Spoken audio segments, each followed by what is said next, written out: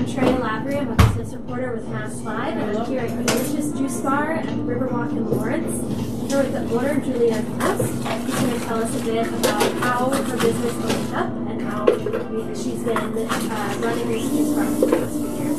So, Julianne, do you mind starting off to tell us how you got into the business and why you wanted to open up this business? Sure, I'd love to. So, I grew up in the restaurant business. My father was a business owner and entrepreneur, and he started the Loft restaurant in Julianne in North Andover. So I grew up in the Merrimack Valley, and I was born and raised in the restaurant business.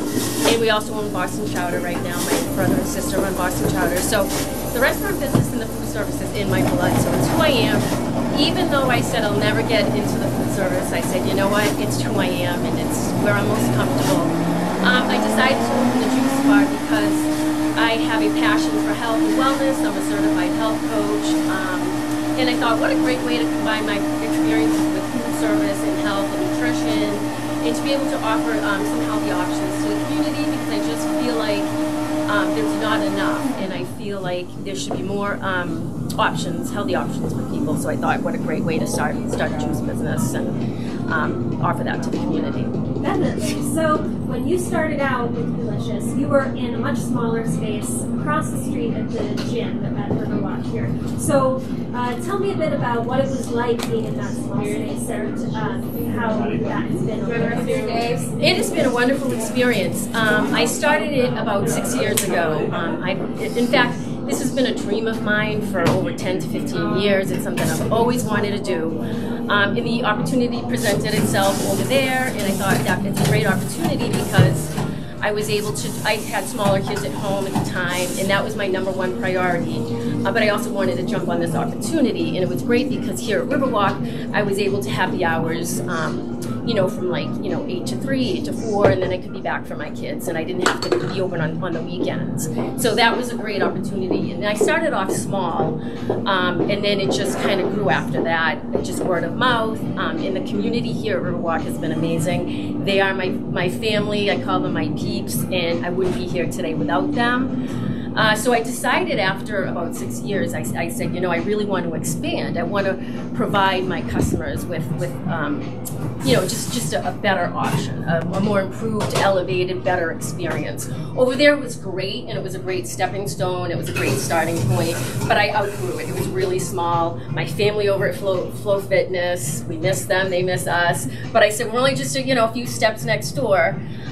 So I really wanted to give my customers a better experience and expand my offerings.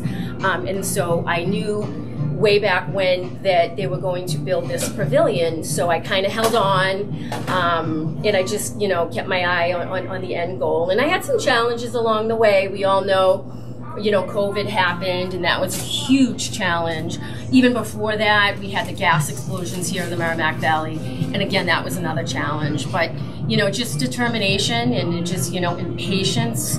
And if you can stay on track and just keep your eye on the goal and just persevere and just be patient and determined, you can reach any goal. And I knew that this was my end goal. So I overcame those challenges, and I waited, and I was patient. And just again, the people here at Riverwalk are amazing. They're my customers, my family. And that's what I wanted to provide here too, is a place that people can come and just feel like family and just be able to relax, enjoy good food, good company, chill out, plug in, do whatever you want, and just hang out and just feel like your family and kind of like my home.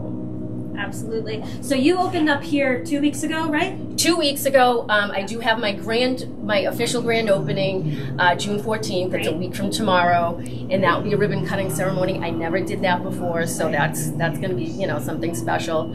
But I decided, you know what, we're ready. I opened the doors quietly 2 weeks ago, just to give my staff some live training and work out any of the kinks.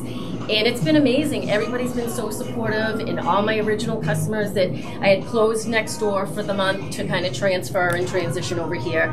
And they were dying and chomping at the bit and waiting for me to open. And it was just so wonderful to see them back and excited, and they're just all so happy for the business. But most importantly, I'm so happy to see them happy, and that's ultimately the goal, you know, that I have, and you know, what I strive for.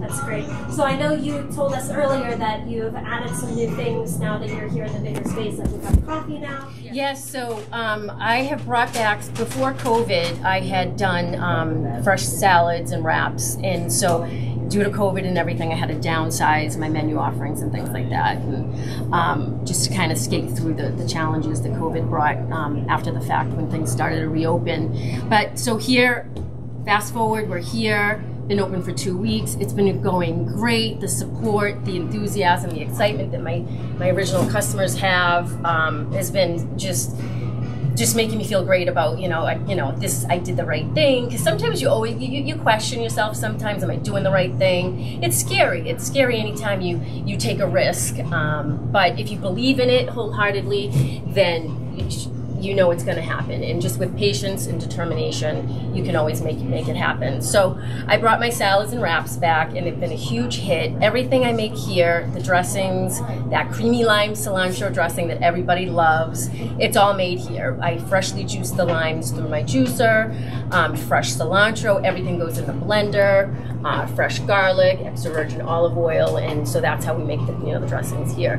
But it's been a hit, and I know that the area needs more lunch options, so I was very happy to bring those back and provide those to all my customers. And the other thing that I brought in that's brand new is our full espresso bar.